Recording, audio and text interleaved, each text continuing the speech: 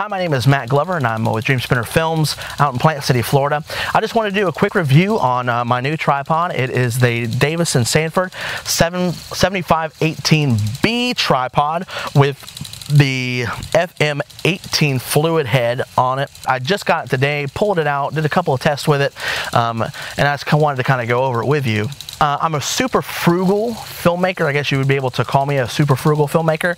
The cameras I use are Canon T2Is. I pretty much use them exclusively unless I'm getting paid a lot of money for projects.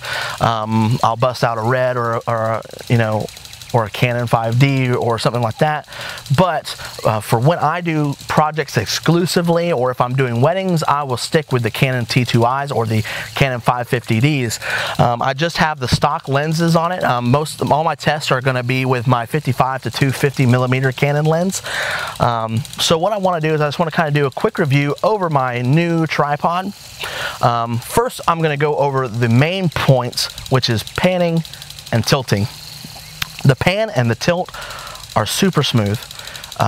If this isn't a true fluid head, which I saw a couple of comments on or reviews, and they said that it's not a true fluid head. If it's not a true fluid head, it sure feels like one. The drag is really strong. It gives me a super smooth pan and a super smooth tilt.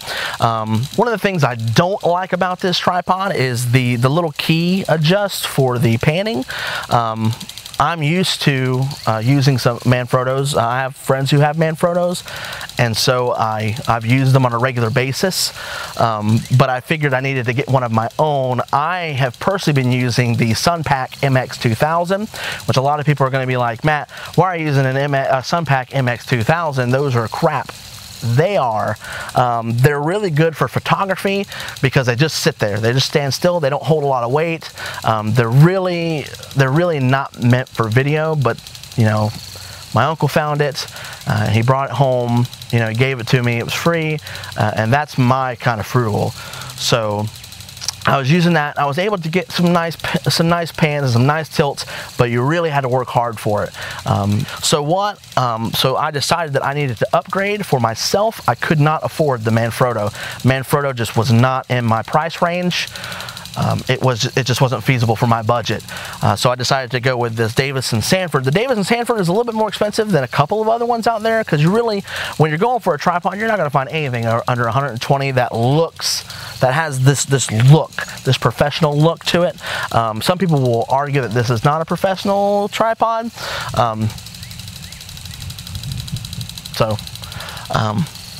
I find it to have the professional qualities that I need for it at this moment, at this level that I'm at right now. But what I like about it is the legs are super sturdy. It feels really strong. A lot of people complain about the weight of it. I like weight because it makes me feel comfortable. I feel like it's a sturdy piece of equipment, and it is. Even compared to Manfrotto legs, I find that these legs are super sturdy. Again, the pan and the tilt, super smooth. Again, if it's not a true fluid head, it sure feels like one. I do like the adjustment for the tilt. I kind of wish it was a knob, a knob that you would be able to adjust as far as levels go. This is just kind of, a loosen and tighten deal. But I love handles that I can pull out, and move around if I need to. Like if it's bumping up, against something and I can't tighten it anymore, I like to be able to pull it out and then continue tightening. And you can do that with not only the tilt, but also with the plate as well. Because if it hits your camera, which a lot of I've used Manfrottos where you tighten it down and your camera gets in the way. I have to back up the plate, tighten it down a little bit more, tighten it down just a little bit, enough where I can still move the plate back up and then tighten it down more. But with this one, I can just set my plate, I can tighten it down to where it doesn't tighten anymore, pull it back out, adjust it, and then continue tightening. I like that feature. Another thing, you'll see that I have my slider on top of my tripod. With the Sunpack, the Sunpack doesn't hold the weight of this. If you're looking for viable options and you've looked at Sunpacks, it's laughable. Again, the only reason I use a Sunpack is because it was given to me. I don't look gift horses in the mouth, and I will use whatever I have available to me. what I do like is that this one holds my slider. If I have an idea for a slider shot, I can use this, and it holds the weight perfectly. The 550D or the Canon T2i is super light already, and it works perfectly for this tripod. I'm sure that this tripod can hold something heavier, because it can hold this, and I even saw a review where a guy had a 7D on a shoulder rig with some accessories on it and had it mounted to this, and it was still super strong and super sturdy. I don't like that the two handles. I really don't like that. I'm probably going to take this left one off and just stick with the right one. I like the single handle. If I ever need the double handle, you know, I've got it and I can use it. The plates are really nice. I kind of wish, I do have a couple of Manfrotto plates that I've used with my friends' Manfrotto tripods.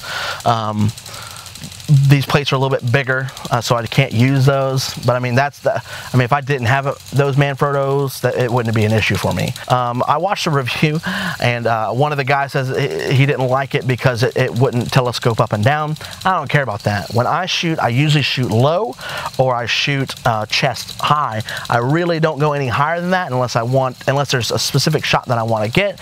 In that case, I'll telescope the legs up, and or put it onto something, and then I'll go down. I haven't pushed it all the way up, but right now, I mean, this height is a perfect height for me. I love this height. If I can shoot at this height all the time or lower, that's what I'm going to go for. So if it goes higher, that's great, because I usually stack my tripods on something else anyway. So I'm not really worried about the height. The box says it goes a little over 60 inches, which is going to be roughly 5 feet-ish. Again, bullhead, I like it. I like the fact that I could set my tripod, and if it's off, I can level it just by unscrewing the bottom and then leveling it out.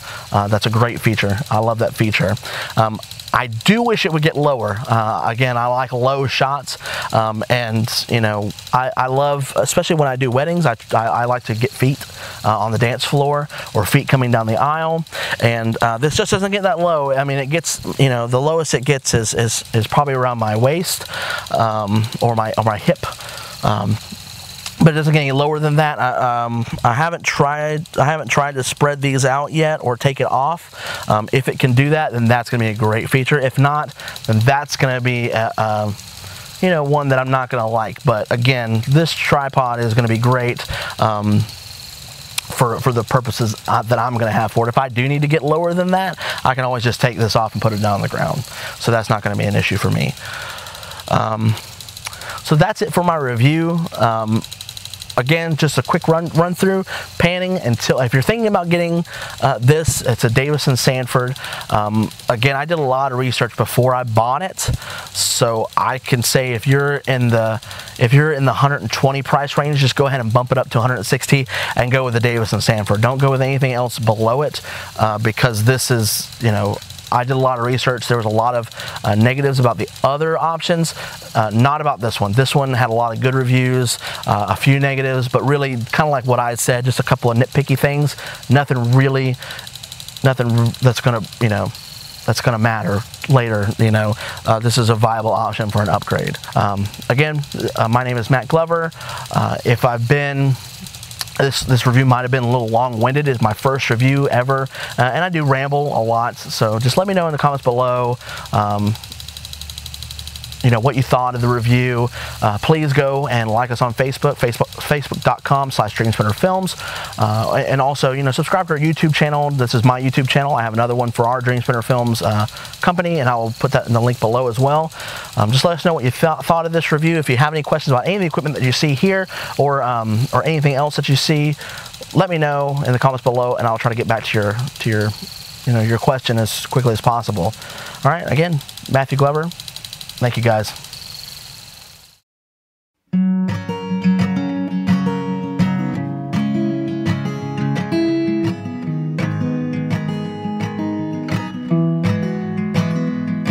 I've had too much wine for Thursday night. It's only 6 o'clock, too early to be kissing outside. It's hard to fight it though.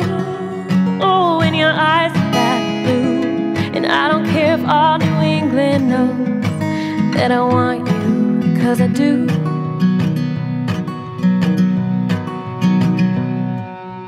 Bit of a breeze, but it's the brightest April day. Southbound tracks, we're pulling away. I bet they'd all agree